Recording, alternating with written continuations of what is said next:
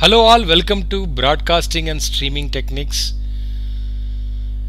This is Dr. Isakimuthu. We are discussing about terrestrial transmission of digital television signal DVB-T.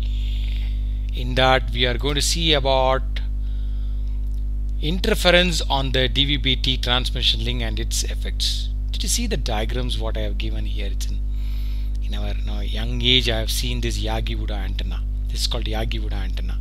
I have corrected this. You can also construct this Yagi-Uda antenna. You can try. So when you are with this one simple antenna, you take a wire, you can connect it to your TV or a cable, so you can view Doordarshan. Easy to construct. Try that. Let's see the interference now. Let's discuss about interference on the DVB-T transmission link and its effects. So look at the diagram now 15. Look at the diagram 15. The diagram 15, the terrestrial transmission paths. Look at that. No? Terrestrial transmission paths are subject to numerous influences. Apart from additive white Gaussian noise, these are mainly the many echoes. That is the multipath reception, which makes this type of transmission so very problematic. Terrestrial reception is easy or difficult depending on the echo situation. Look at the quality. The quality of the transmission link. The quality of the transmission link is determined by the DVB-T modulator and transmitter. The high crest factor of COFDM transmissions. The high crest factor of COFDM transmissions results in special requirements even at the transmitting end. In theory, the crest factor, that is the ratio between the maximum peak amplitude and the RMS value of the DVB-T signal. The ratio between maximum peak amplitude and the RMS value of DVB-T signal is of the order of magnitude of 35 to 41 dB. But it would not be possible to operate any practical power amplifier with these crest factors. Sooner or later they would lead to its destruction. In practice, therefore, the crest factor is limited to about 12 to 13 dB before the DVB-T signal is fed into the power amplifier. However, this leads to a poor shoulder attenuation at the DVB-T signal, and in addition, in-band noise of the same order of magnitude as the shoulder attenuation is produced due to the intermodulation and cross modulation. The shoulder attenuation is then about 38 to 40 dB. To bring this shoulder attenuation back to a reasonable order of magnitude, passive bandpass filter tuned to the DVB-T channel are connected downstream. Look at figure number 16. This again provides a shoulder attenuation of better than 50 dB. That is called critical mask. But there is nothing can be done against the in-band carrier to noise ratio of about 38 to 40 dB now. It's present. These interference products are the results of the clipping required for reducing the crest factor. These interference products will now determine the performance of the DVB-T transmitter. That is, every DVB-T transmitter will exhibit a channel to noise ratio of the order of about 38 to 40 dB. Today, direct modulation is used in virtually every DVB-T modulator. That is, the signal is converted directly from the digital baseband into RF, as a result of which analog IQ modulators are used. In consequence, this circuit section DVB-T2, which is now no longer operating and with theoretical perfection. This has adverse effects on the signal quantity and signal quality, resulting in IQ errors, means amplitude imbalance, resulting in IQ errors such as amplitude imbalance, IQ phase errors, and lack of carrier suppression. This is an art of makers of modulators to keep these influences to a minimum. However, the presence of analog IQ modulator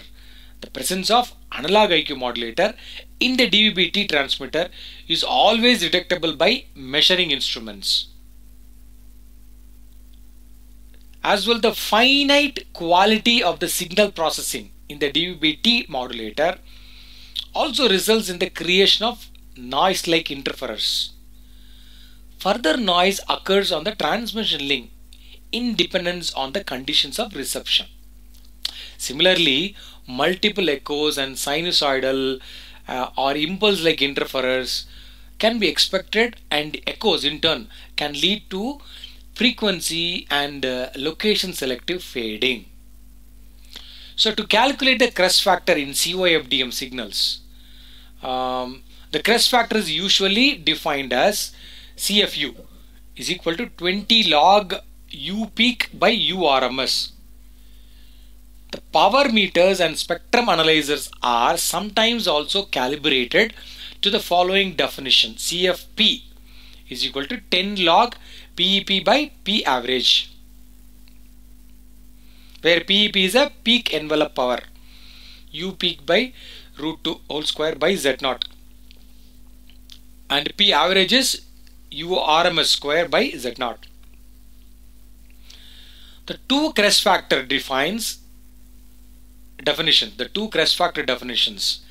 will differ by 3 dB, that is CFU is equal to CFP plus 3 dB. CFU is greater. The crest factor of COFDM signal is calculated as the maximum peak voltage. Maximum peak voltage is obtained by adding together the peak amplitudes of all single carriers. There are so many carriers, right? N carriers. So for each carrier, what is the peak voltage? Peak voltage. Add up everything. That's a total peak. So U peak is equal to N into U peak naught. That is U peak naught is a peak amplitude of a single COFDM carrier, and N is the number of COFDM carriers used. Now the RMS value, U peak is calculated, right? Now the U RMS value of the COFDM signal, that should be calculated from the quadratic mean. That is U RMS equal to N into U RMS naught whole square. You have to take a square root of this, where U RMS is a RMS voltage of a single COFDM carrier. Now U RMS naught is U peak naught whole square divided by root 2. Peak square by root 2. The RMS value of the COFDM signal is then U RMS equal to square root of N into U peak square divided by 2. Okay. Inserting into the equation the maximum peak value occurring when all individual carriers are superimposed, and the RMS value of the total signal.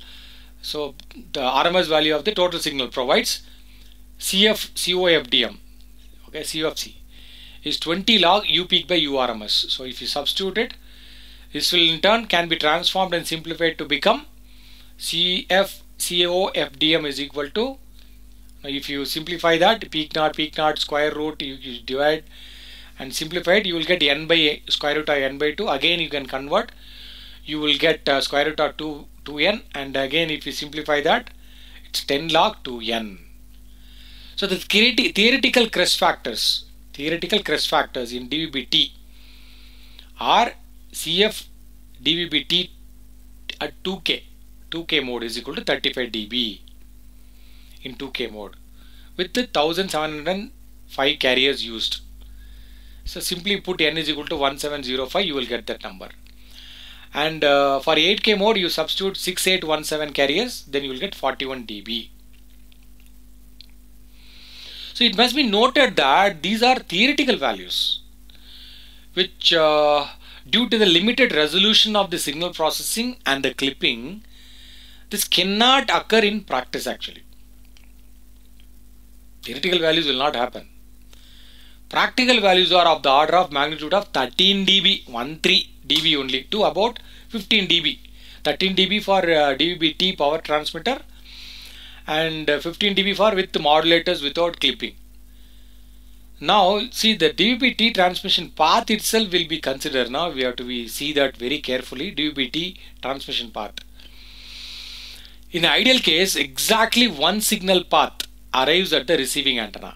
The signal is then only attenuated to a greater or lesser extent, and the signal is merely subjected to AWGN, that is additive white Gaussian noise. This channel with the direct view of the transmitter, is called Gaussian channel, and this provides the best condition of reception for the receiver, which is figure number 17. If multiple echoes are added to this direct signal path, look at figure number 18. If multiple echoes are added to the direct signal path, the conditions of reception become much more difficult. This channel with a direct line of sight and a defined number of multiple echoes, which can be simulated as a mathematical channel model, is called Riccian channel. That is figure number 18. Okay. If then the direct line of sight to the transmitter, that is the direct channel path, is also blocked, the channel is called Rayleigh channel. Look at figure number 19. Figure number 19 says it's a Rayleigh channel. This represents the worst conditions of the stationary reception. If, for instance, the receiver is moving at a certain speed away from the transmitter, figure number 20. The receiver is moving at a certain speed away from the transmitter or towards the transmitter.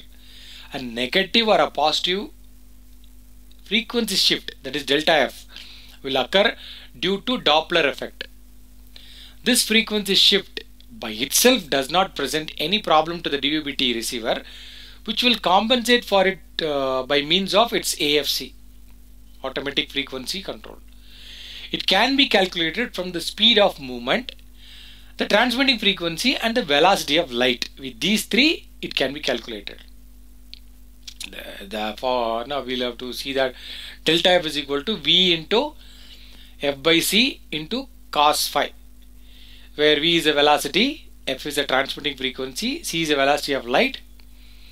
So it's a 3, right, into 10 power 10, 10 power 8, right, 1, 2, 3, 4, 5, 6, 7, 8, yeah, 10 power 8, 3 into 10 power 8 meter per second. Phi is the angle of incidence of the echo in relation to the direction of the movement. So, for example, at a transmitting frequency of 500 megahertz and a speed of 200 km per hour, the Doppler shift is 94 hertz. Now look at figure number 21.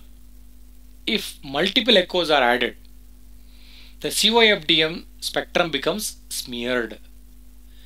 This smearing is due to the fact that the mobile receiver is both moving towards the signal paths and moving away from other sources. That is, there are now spectral COFDM combs which are shifting upwards and downwards. Due to its subcarrier sampling and subcarrier spacing, which are very narrower by a factor of 4, the 8K mode is much more sensitive to much smearing in the frequency domain than the 2K mode. So the 2K mode is thus the better choice for mobile reception. So although DVB-T was originally not intended for mobile reception, considering the behavior of the DVB-T receiver in the presence of noise, please consider, okay, at that time, more or less noise in the DVB-T channel leads to more or fewer bit errors during the reception. The Viterbi decoder can correct more or fewer of these bit errors depending on the code rate selected in the convolutional encoder. In principle, the same rules apply to DVB-T as do for a simple carrier method, DVB-C and DVB-S. That is the same waterfall curves of bit error ratio versus signal to noise ratio that will apply. The only caution is advised with respect to signal to noise ratio, which is also often called carrier to noise ratio. These two differ slightly in DVB-T.